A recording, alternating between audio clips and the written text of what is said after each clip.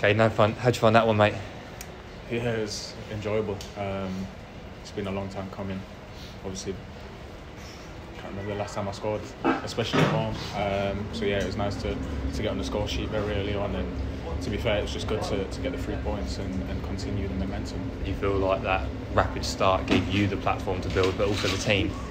Yeah, 100%. Gaff obviously spoke to us beforehand, says how important it'd be to start fast, because they're a good team, direct team, as you saw, well organised, love to put us under pressure from set pieces. So I think it was important that we had something to kind of hold on to and something to draw them out as well. It would have been tough if they were sitting back and really hard to break down, but obviously the early goal kind of negated that. So yeah, it was the perfect start. Can you talk us through the first goal, so quick out of the blocks?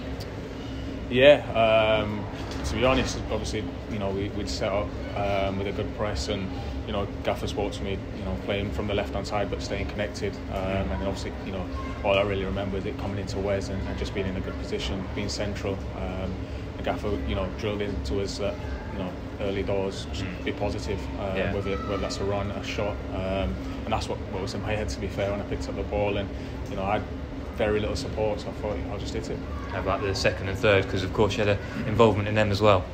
Yeah, I think you saw the spaces opened up second half, and obviously playing on the shoulder with my pace, I was able to be a threat and able to do what I do best. So yeah, it just the ball came to me and the lads flooded the box.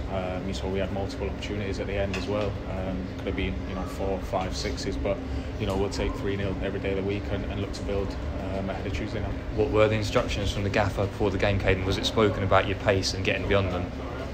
Yeah, I don't want to talk too much about tactics, but yeah, he's since he's come in, to be fair to him, he's just said do what I do best, stay on the shoulder, look to penetrate, look to be a threat, and yeah, it's today.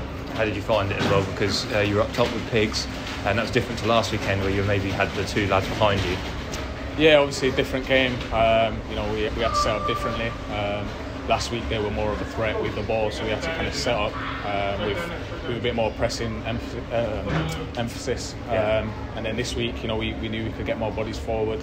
Very good, like I said, direct set piece team, but we knew when in transition we could hurt them, and luckily it worked. Are you quite enjoying this focus on each opponent and like the differential in tactics and formations, things like that? Do you feel like you lads are learning as well? Yeah, 100%. I think Noah's touched on it in the week that every game can be different. Every game we've got a different game plan, different way of playing. Kind of similar methods, but just tinker it a little bit, dependent on the team that we're playing. And it's you look at the record that the gaffer's had since coming in. It's he's done very well. We're all buying into it.